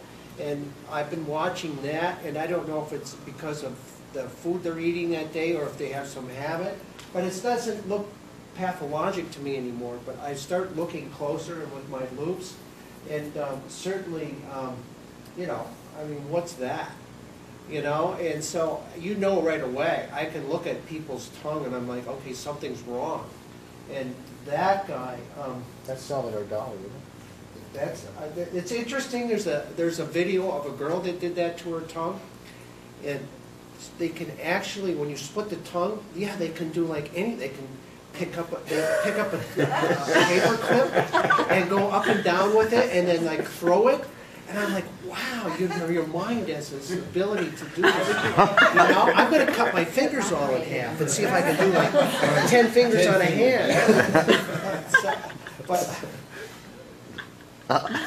So yeah, to the email and text thing, I mean, for us old guys, it was something kind of new, but it makes your front desk is just like, okay, this is all I do. And so not much phone call. Email education, like I told you earlier, I do this kind of when I get back.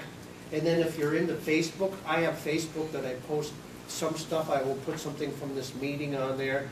And when I see something wild, I will put it on there. I try to put only on my Facebook page wild stuff, and then it seems like, I love to go back to it. I see it when you have a business Facebook, you can see how many people been there and shared it, etc. And like, and if I put it, if it's wild enough, within an hour, you know, you got 150, people like I looked at it like, yeah, I'm getting the word out there, and it's usually something about fluoride or who knows, like that. So we talk. This thing is going to happen with SMART. This is when you guys become SMART certified. We're going to have cards that are going to be made up for you to give to the doctors, the doctors, the integrative docs and things in the area, and other people, anybody that you think will refer you, or you can leave them and forget them at the grocery store on the counter. And it's going to say, go to SMART and look for a SMART dentist, and teacherdentist.com. And that's going to be built in for you, cheap cards that you can buy that are going to be professionally done. And the partnering with the local, if you have, for me this is a tough one, but I have found one doctor, a naturopath that I can actually work with, and we have a deal where because people, for me, travel for a long way, and for him, so we cell phone, and we keep our cell phones now, and if a patient, I got Sally here, and she'd really like to meet you, and he'd say, yeah, okay, about 15, 20 minutes. I said, she'll be there in a half hour or 45 minutes, and he'll say, okay, and then they just go, and it's free consultation, and the same thing coming my way. You come, I'm going to spend time with you and kind of let you ask questions, and you decide if you want to come here or not. And that works really pretty well for me once I've got online with that, especially he's a young growing practice, so he needs patience. And so that has worked. Once you get very knowledgeable about this, I did lecture when I knew nothing, and now I think back when I, because I was so fired up when I came to the academy, I'm like, all right. I went back and I went in front of these hygienists, and I was like, oh my God, my face is still red from that. You can do these ads if you have local television station. I think one of the things that I'm going to, as president behind the scenes and telling these guys all kinds of crazy ideas, I want to see us create a ad that everyone can use at their local theater, where they run those ads before the show for SMART. Look for a SMART dentist. Go to teacherdentist.com. You don't have to have your name up there, because how many smart people are going to be around? Not very many. Get on the ball, baby. And then I use local alternative magazines for the practitioners. All the needle stickers and stuff are in there. Just one quick thing, Mark, and the hooking up with alternative physicians and MDs, the group has to know, because of the work of Kim and you and Jack, that the meeting in Savannah is going to be doctors and dentists. And so with that beginning of that networking, I think you'll see it grow, where the doctors will be looking for you. And so being on that SMART wagon is probably a good thing. Yeah, it's going to may become very visible with SMART, and absolutely now, because their academy is saying, hey, you guys need to start looking at dentistry, this is going to roll like you can't believe. And they came to us. That's cool. The doctors came to us wanting to integrate the meetings, so they're looking. So when you go to and try to hand them your cards, believe me, they're going like, okay, thank you, I appreciate that, I have one ad thing that's pretty easy and doesn't cost a lot. On NPR, you can sponsor, or in public radio. For the year, you're like at the same position before a program, so that you have a mention, and you can do like a 15-second thing.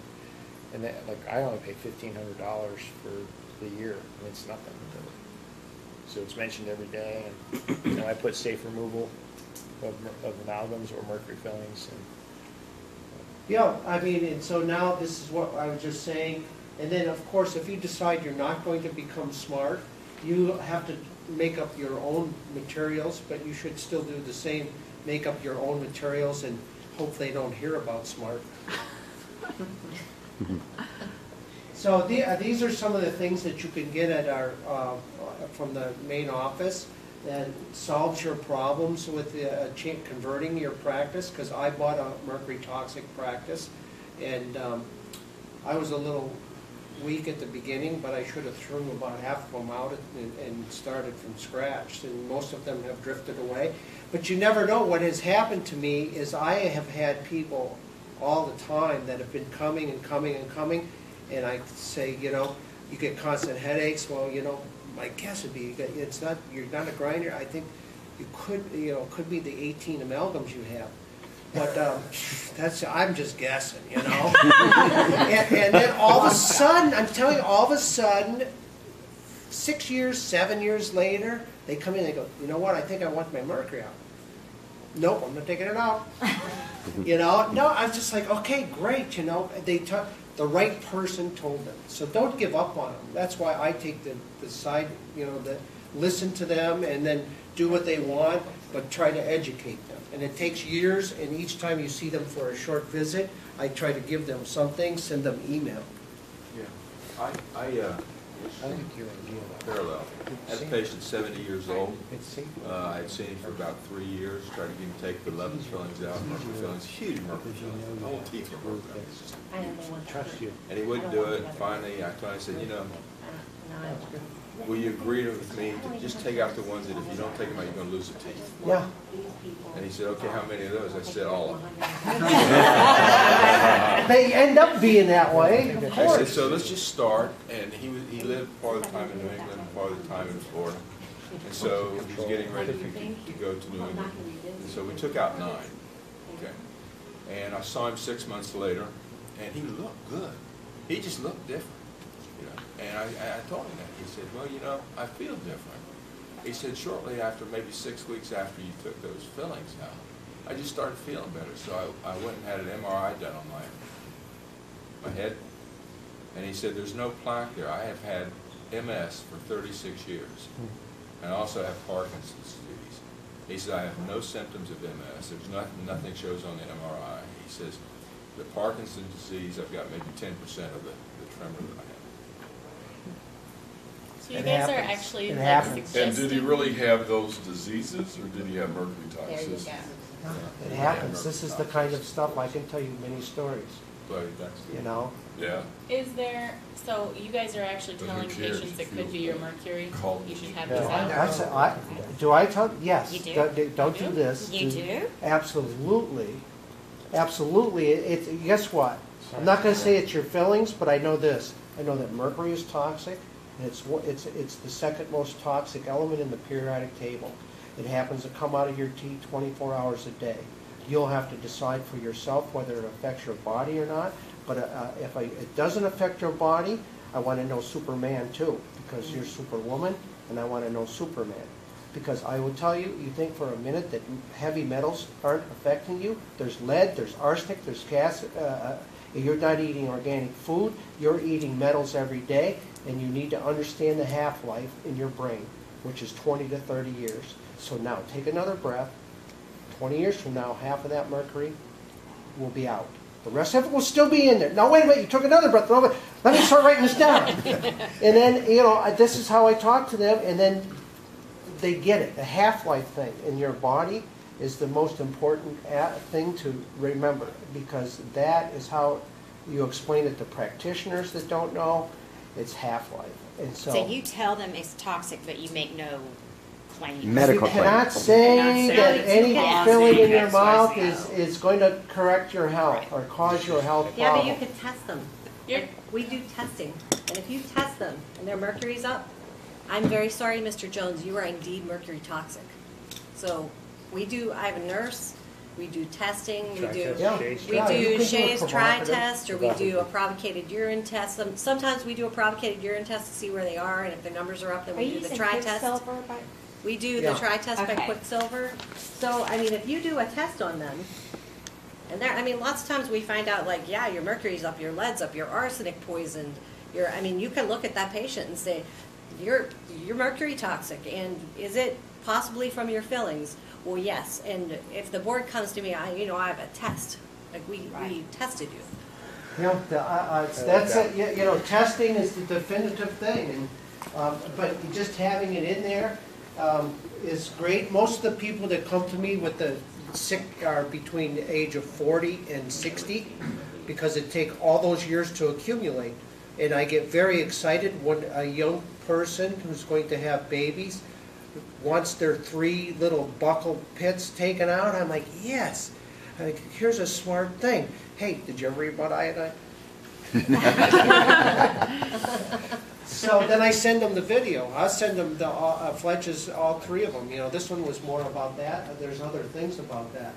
So this is the whole thing. When you always have to remember that you're evolving.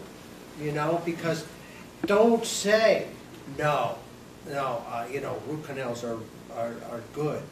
Say, today I'm thinking this, because you are going to learn, and I am learning and changing every single time I come here.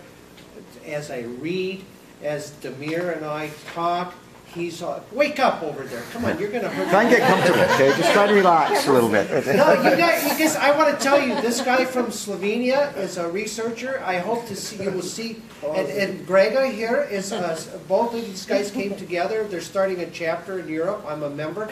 And this guy will probably be one of your lecturers. He has amazing stuff. The leech therapy, I don't know if that'll make it up there, but there are some very interesting things that he does, never-ending endo, a thing where he believes that if you keep changing the dressing forever, that it's fine. And he has beautiful documentation of all this healing. And it's income, you know. Have a prophy, you come over here, I change the dressing, see you in 6 months, and you know, pay at the desk. So it's never-ending endo, and all of those things. You know, where are you? Like at first, I was afraid to talk about detox at all because I thought, man, they're coming to get me. You know, I was suffering paranoia, and you know, I did a lot of metal implants for a long time. Now I would never do another metal implant unless the patient has them, understands the why I do not do metal, and while I have 4 of the others, hey, just make sure it's the same metal. Make sure it's the same one. Then I think I kind of directed them properly. But you know, they have problems. You better think about the electrical part of the whole thing. And if they are talking, you know, to Sarah Palin up in Russia with their antenna implants, I've had people tell me they swore they could get like sometimes things from them. They're probably having a problem, and you've got to do that ELISA test, and you can show them that they're actually. But it's not only antibody; it's also electrical. So you could take out all the other metals, but what about the titanium implant with the gold screw, and then the third world metal that goes on top of it? That thing is like, it's like, I thought that was in my ears. No, it's in your teeth, all right? So those things. Quick one here. You have to just remember you're going to evolve. And here's my little. Yeah. Quick comment. Real quick, I wanted to get in the implants before we go. Has anyone successfully placed the zirconia implants? Yeah. And what systems do you guys use? C-Systems. C-System. The only one that's approved so far in the U.S. is C-System. It's 2-piece. It's the only 2-piece. Yeah. Did you guys record my lecture? No. Oh, I think they might have. They were setting up Oh, something good. over there. Z guys did? Yeah, Okay, yeah. awesome. I'm gonna have to send them a contract. Good. All right. I just lectured on them. Yeah, I do a lot of them. I mean, because I pull root canals, and my patients want them out, and I always I'm putting the ceramic. They don't break. They're amazing. They're amazing. They're coming out The with tissue is a- unbelievable. You can have full confidence with the ceramic implants. I can tell you that. In right 6 now. months, they're coming out with a bone level too. It's been FDA, application went in this month. So 6 months from now, we might have a bone level, and it's like I don't own the stock, and I have no interest in the company, but it's basically going to be a platform switch type thing where you're going to get the tissue to grow, hopefully, get some fibers to come over the top and. The tissue is like growing over the. You have to have Two a pieces, right? laser electrosurgery. Yeah, 2 pieces. Your Normal body and a loves taper. that zirconia they have. Yes. Zirconia, I haven't figured out. We talk about it like it's a porcelain, but on the periodic table, it's in the metals. That's So, zirconium. Yeah. Okay, so they crystallize it. Okay, the periodic table has the metal column. By definition, the metal column has these properties. When they crystallize it, when they heat sinter it, and they do the treatment, it has none of those properties. However, you can't say metal-free. You can say alloy-free.